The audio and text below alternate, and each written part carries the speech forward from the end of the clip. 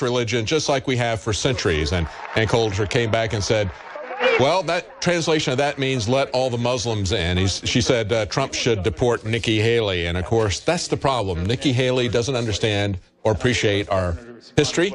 She doesn't understand or appreciate our culture. She's made that abundantly clear as governor of South Carolina.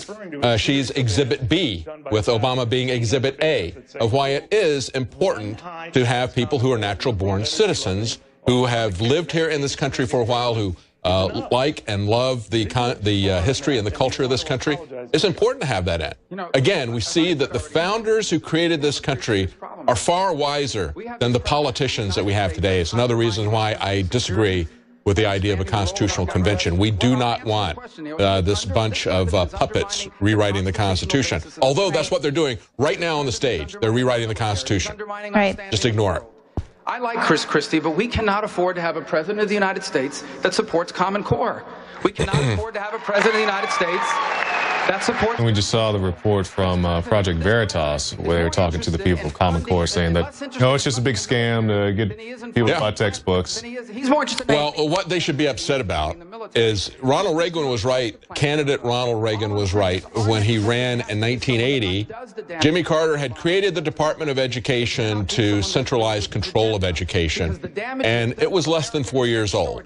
Ronald Reagan said he was going to dismantle it. He could have killed that monster in the cradle, but instead it was about 8 times bigger, if memory serves me correctly, when he got finished. He left it there and continued to grow it exponentially.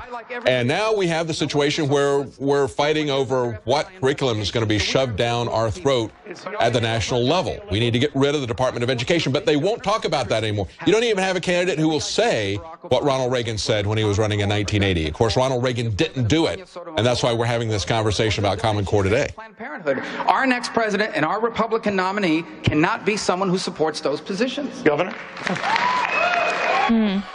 Gotta agree with him on that. I stood on the gun control, Planned Parenthood, Yeah. Common Core. Yeah. Someone told you that because we're running for the same office, that criticizing me will get you to that office. How dare you point out my hypocrisy within the party? How dare you? Baron von Haneken. Yes. Was the guy for that. So let's set the facts straight. First of all, I didn't support Sonia Sotomayor. Secondly, I never wrote a check to Planned Parenthood. Third, if you look at my record as governor of New Jersey, That was Jeb Bush. Oh, that's right. It was Jeb Bush that financed it. Jeb's over there like, oh, don't. Yeah, don't drag me into this. Don't mention the fact that my daddy and my granddaddy were at the top of Planned Parenthood. Right. And I said, oh, well, I cut off state funding of $300,000 in Florida. But meanwhile, Jeb's in a foundation. Looks like in 1994 he donated to Planned Parenthood. That's right. Yeah. Yeah. And that foundation he was part of, that he said, oh, we were just pushing Common Core with Bill Gates. They donated $10 million to Planned Parenthood as a foundation that he was head of. But then he says, oh, I cut funding by cutting $300,000. So he gives them 30 times the amount that he cuts from the state funding. The last piece is this. I like Marco, too. And 2 years ago, he called me a conservative reformer that New Jersey needed. That was before he was running against me. Now that he is, he's changed his tune. I'm never going to change my tune. I like Marco Rubio. He's a good guy. He's always going to push the war on drugs. Yeah. He's always going to threaten states to have decriminalized marijuana. He did change his tune on gun control. Didn't he just come out the other day and say, oh, he well, says now he's evolving on gun control. And now I'm okay with it. Except you're not going to, he's not going to allow the Second Amendment to get in the way of safety. That's what he said. You know, I'm all for public safety, and I'm not going to let that be interpreted that way. And I think the focus ought to be, I'm going to put liberty ahead of safety. Leave this nomination process as wild and woolly as it's going to be. This is not beanbag. These attack ads are going to be part of life. Everybody just needs to get used to it. Everybody's record's going to be screwed. I'm going to attack Marco Rubio for being short. I'm going to say he's wearing boots Rubio's with too big of dancing heels. shoes. And then I'm going to say when I'm questioned, I don't have a height issue. Let's talk about fantasy football. Yeah. Yeah. I know. And it's not Hillary Clinton you need to unite against now. Now it's Bernie Sanders. Mm-hmm. And so everybody's feeling the burn, and you guys are just rubbing it in.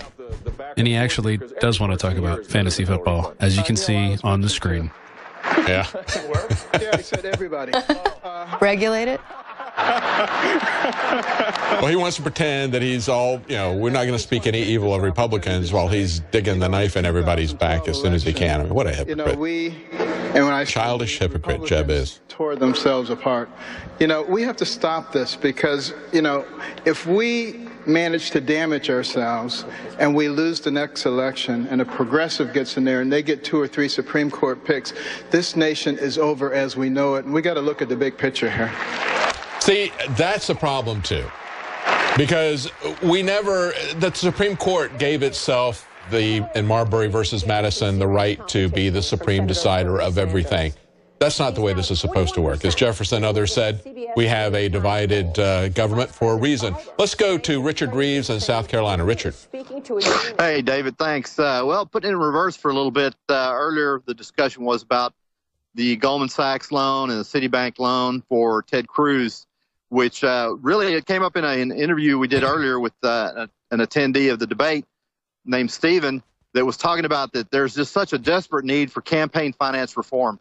Because what we've got right now is a system set up where if you want to run for a Senate seat, you probably need multi-millions of dollars to run and be able to win a Senate seat right now. If you want to run for a House seat, you probably need at least 7 figures, at least 1 or 2 million for a House seat. So even for city council, even for county commissioner, you need hundreds of thousands of dollars in some cases to run for these seats. So what do we expect? What do we expect for these guys to have to do to even be able to run? Of course it corrupts them. So we need serious campaign finance reform. We don't want to step on the First Amendment when we do it, but there's got to be some way nowadays to be able to do it with people to be able to set up their websites with maybe somehow some simple qualification process for candidates to submit to run for races, and then they're allotted a certain amount of money to run with, and this is what you run with. So, we got to not step on the First Amendment, but at the same time, the way the campaign finance system works right now is it's just like starlets that go to Hollywood and they want to go and be in movies. Well, what's going to happen to them? They're going to be on that casting couch. And so this is the political version of that.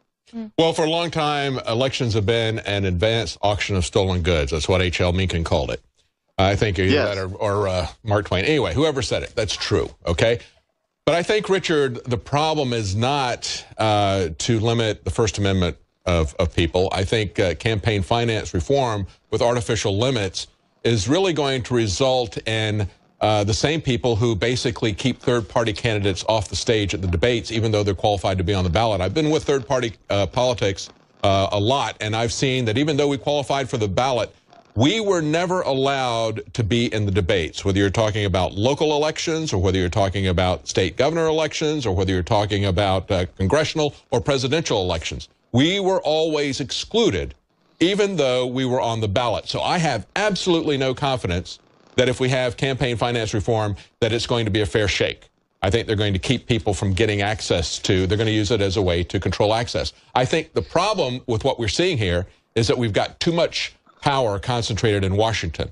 And like a black hole, it is sucking in corruption and it is sucking in dollars. And people know that they can get a 5,000% return on their investment very easily by buying off a politician who will then turn a contract over to them. And that happens at every level of government. At the lowest level of government, of course, the crooked game is real estate. You get people in city council and you can get them to condemn or rezone things so that you can get stuff passed in real estate.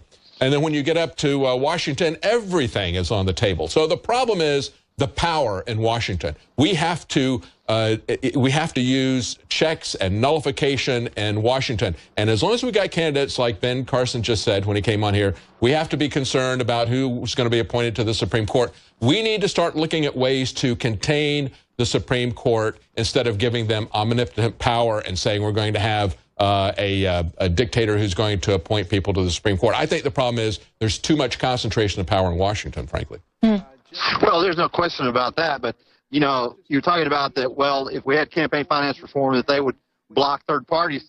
Well, I think they've been thoroughly successful in blocking third parties already. So that's not the question. I think the biggest third-party candidate I remember winning a race in the recent past was Joe Lieberman, and we really know how third-party he really is. You know, that's a total joke. Yeah, so, it is. Something's got to change in that regard. Absolutely, the power of concentration in Washington is vastly just overwhelming. But the thing of it is we've got low-hanging fruit here, folks.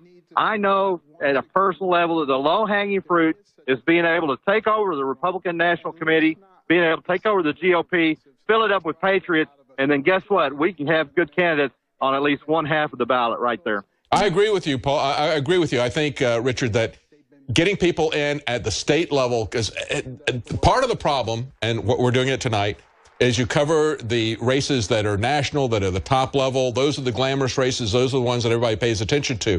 But the things where we could really make a difference, as you're pointing out, is getting involved in local politics. That's where you can really take it over at a grassroots level, and we don't. And one of the reasons we don't is because we get so distracted with these fake presidential elections, and that's the real sad thing about it. And that is part of the plan. Well, the good thing about the fake presidential elections is it could bring in these new people, these new fired-up info warriors and patriots that we need to take over at the grassroots level, because if they take over at the political atomic level, which is the precinct level, if they take over at that level, then guess what? We can start influencing races from dog catcher to president, and the presidential race will not be fake anymore. It'll be for real. Because as we'll see, as we talked about earlier, 168 RNC members, you couldn't even get a vote to impeach Obama with 168 RNC members. Well, I've been involved in this stuff long enough to know that there is absolutely no reason those 168 RNC members right now could all be ousted in 2016. They could be ousted this election cycle if our people just show up to their caucuses and conventions and go through the process. And most of our info warriors don't know that. But you know what? There's good people in the system that have learned to work it. The fact that a resolution for impeachment even came up for discussion, period, at all, is a fracture in the dam that shows that the dam is about to burst. And it just, the question is, Richard, we're going to let you finish up after the break. We're going to come back after the break. They're on break, and we need to take a break right now. Come back.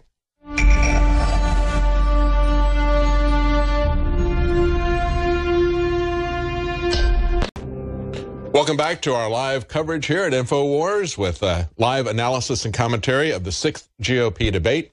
They've just come back from break, and they're talking about gun control, saying, well, it was right here in Charleston that Dylan Roof killed everybody. I think it's kind of interesting. They should ask him, say, well, we're here in Charleston. What about Charleston Heston that you said gave you this award? And he completely made it up. And of course, he had to. He didn't give him a gun. His campaign had to take that back and say, well, no, actually, Jeb misspoke. Let's go back real quickly to Richard Reeves in South Carolina. Richard, you were talking about campaign finance reform. I agree with what you had to say. I think we need to get involved at the local level. It can make a big difference in both national politics in the long term, as well as putting a bulwark against federal intrusion into state and local government if we have the right people in office. David, you're right. I mean, if theoretically each individual got busy in their precinct and just found 10 neighbors, find 15 neighbors, they could go back and get a list of primary voters from the Republican elections in 2008. They could get one from 2012. And with that list, they can find the Ron Paulers. If they can do a little extrapolation, they can find their fellow Ron Paulers in their neighborhoods. If they gathered up, I'm serious, David, if they only gathered up 10 or 15 of their neighbors in each precinct in each of these United States, done deal. GOP would be Patriot. We could rename it the Patriot Party, David. I agree. I think people need to get involved at the local level. There's a lot we can do. Let's go back to the debate. Thank you, Richard. Let's hear Donald Trump's answer to gun control. Here's what he has to say. What is going on? We have to protect our Second Amendment, and you cannot do this, and certainly what Barack Obama was doing with the executive order. He doesn't want to get people together, you know, the old-fashioned way where you get Congress. You get the Congress, you get the Senate, you get together, you do legislation. You do legislation. Yeah, the old-fashioned way, you know, as if the Constitution mattered. Right, but he doesn't. He wants a little pen and phone. I mean, let's just call it that. Let's call it the Constitution. But of course, we can't have that discussion. The Constitution is old-fashioned and not appropriate if it gets in your way. And that's basically the approach of Barack Obama and the approach of Ted Cruz and Marco Rubio if it gets in the way of their getting to be president. Right? Didn't Barack Obama call it just a piece of paper? Yeah. The other day. It's not an option. It's not self-enforcing. That's for sure. A piece of paper. Of every American to be able to protect themselves and their families. I am convinced that if this president... And to resist a tyrannical government. But, of course, he won't say that. That this president, if he could get rid of the Second Amendment, he would. I am convinced